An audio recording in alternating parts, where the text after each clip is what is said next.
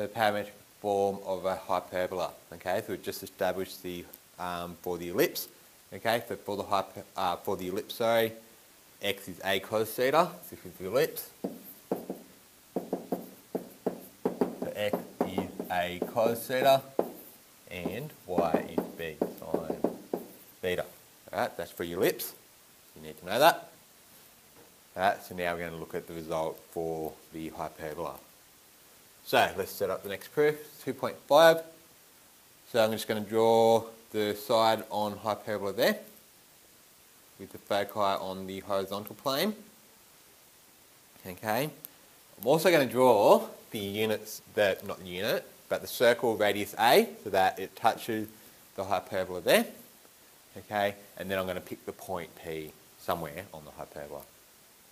Okay, so what we're going to do from there is drop the perpendicular down, okay, and then from that point where the intercept is the y-axis, draw a tangent to the circle. Okay, when you draw that tangent to the circle using your extension 1 circle geometry property, the radius is perpendicular to the tangent. Okay, so we form this right angle triangle here. Okay, and that's what we're going to use to get these values. Okay, so from that we know this distance here is A, okay, for the radius, and then the general point x out here, so that whole side of the triangle we're just going to label as x, okay, because we're not quite knowing what it is. Well, it really is. That's what is the parameter, okay, that's x, distance of x. So x is the hypotenuse in this case, alright? So A over x is equal to what? What ratio? With respect to theta.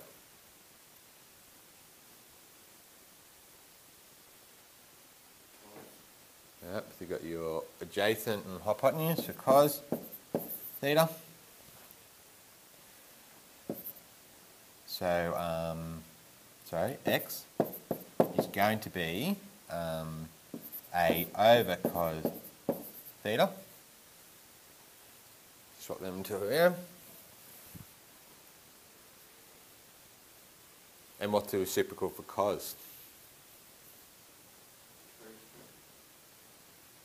That's sine. Third letter, remember? So x is A times sec of theta.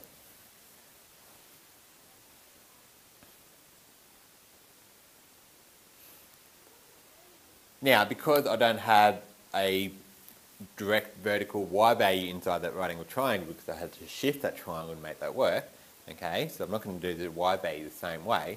However, what I'm going to do is I know the equation of the hyperbola in this format. All I'm going to do is substitute this x value in, okay, and I'll come up with my y value soon. So what's the equation for your hyperbola, Cartesian equation?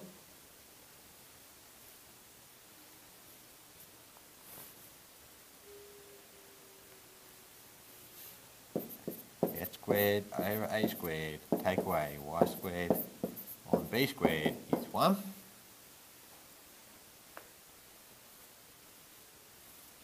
Yep, so I'm going to substitute that in there. Okay, so number 1, number 2, put 1 into 2, so a squared sec squared theta over a squared, take away y squared on b squared, 1. So I'm going to tidy this up.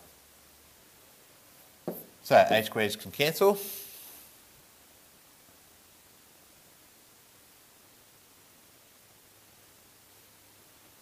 Okay.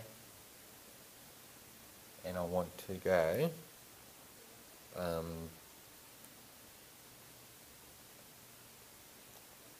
I want to go y squared over b squared, so I'm moving that over to the other side and make it positive.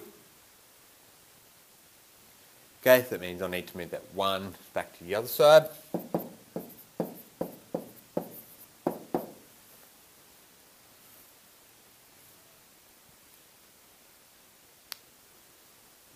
Okay, what was your trig identity that had 1 and sec squared in it? So we know 1 plus tan squared theta is sec squared theta. So tan squared theta is going to be sec squared theta, take away 1. Okay. So therefore, y squared on b squared is tan squared theta.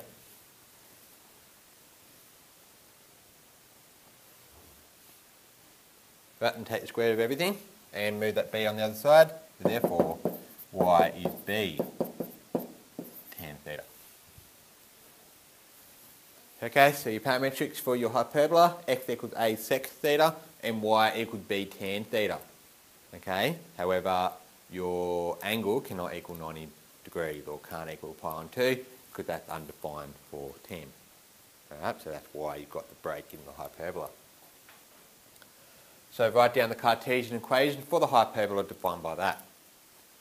Okay, so x is a sec theta and y is b tan theta. Okay, so x squared over a squared, take away y squared on b squared is 1. That's your standard Cartesian form. All you need to do is substitute a and b in there.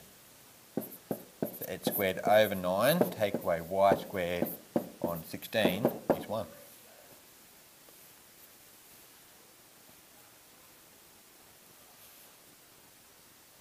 Okay, any questions there? Right, parametric equation. So we've got a Cartesian equation, let's write it in parametric form.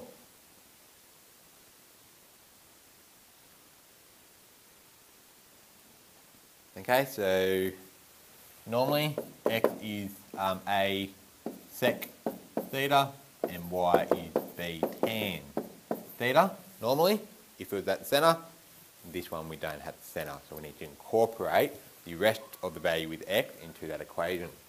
So x take away 4, it's going to be a sec theta, so a squared is 5, so a is going to be root 5 sec theta.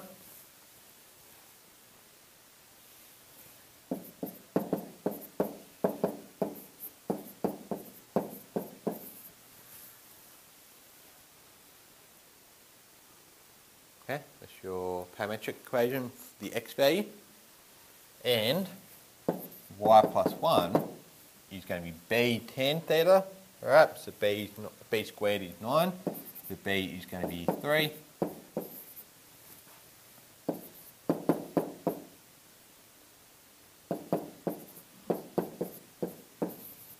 And that's your y value with respect to theta, with respect to your parameter.